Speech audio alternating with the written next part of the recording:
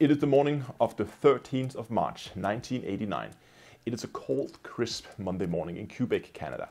6 million people are getting out of bed to get ready for work, only to find their houses without power and heat. The culprit would later be found to be more than 150 million kilometers away. 3 days prior, 300 kilometers outside of Quebec at the Geomagnetic observatory in Ottawa, scientists have been monitoring several large solar storms. On Friday afternoon, they sent out an alert to all the Canadian electricity companies, warning them of the impending solar storm. As it often is with these kinds of warnings, it was mostly ignored, a decision that would later turn out to have severe consequences. Back in Quebec in the early hours of Monday morning, it is 2:43 a.m. The solar storm has hit full force. It slams into the Earth's magnetic fields, and the superheated plasma travels along the magnetic field lines, coming down toward Earth close to the magnetic North and South Pole. The solar storm has now hit the Earth full force, and it begins to induct a huge amount of power in the existing power grid. From when the first circuit breaker popped, it took just a few minutes before more than 200 individual faults were detected across the entire country. The large coils on the transformer station were literally burning and melting into solid blocks of metal due to the immense heat that were produced because of the increased electricity.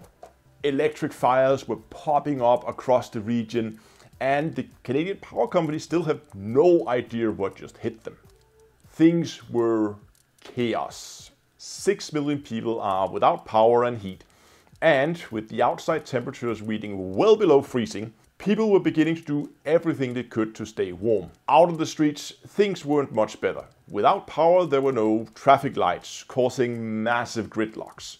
It took 9 hours before the power was restored, and the damages totaled $20 million. It was later reported that the storm has been so severe that auroras was visible as far south as Florida. This event was likely a huge contributor to the 1969 launch of the Solar and Heliospheric Observatory, or just SOHO for short, that is constantly monitoring the sun to allow us to better understand events like this.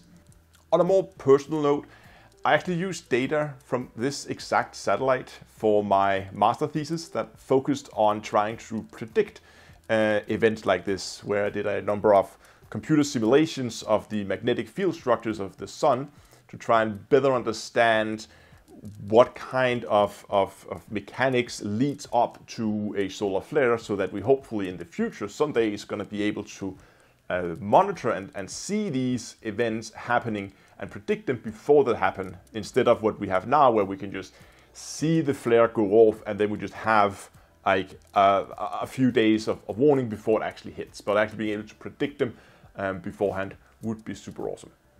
The outcome of this, however, were that stricter rules were also set in place to force electrical companies to ensure their equipment are protected against storms like this. So even though that we have been hit by similar strength storms since the 1989 Quebec incident, it has not caused severe consequences as it did back then. And they ended up actually building a fully functioning space shuttle. It went to space, and in many ways, this space shuttle was far superior than its American counterpart.